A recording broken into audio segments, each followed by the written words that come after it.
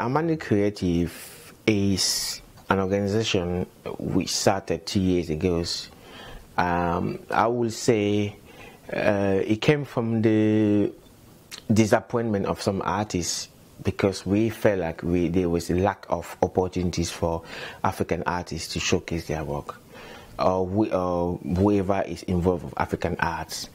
And we said, instead of waiting for funders or for organization or for festival to organize something to call us to come and perform, why don't we set up a community? Then we can even start as a private party, you know, just in someone's house, then organize the gig and then just jam and play. And that's how it started. And then we decided to develop, because some of us are advanced in terms of fans. They have more fans, followers than the other. We say, if one artist, we share all the stage, it will be an opportunity to share my fans to another person, which is maybe a low profile artist. It never had a chance to have more followers.